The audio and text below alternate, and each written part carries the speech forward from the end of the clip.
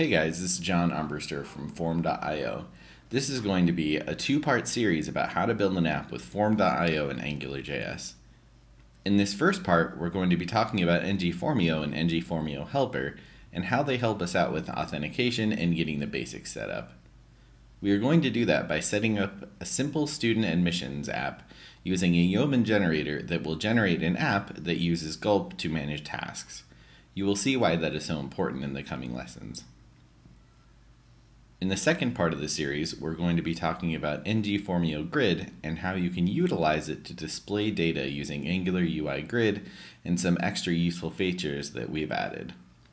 We will show you that by accepting, rejecting, adding, filtering, sorting, and removing students from that list.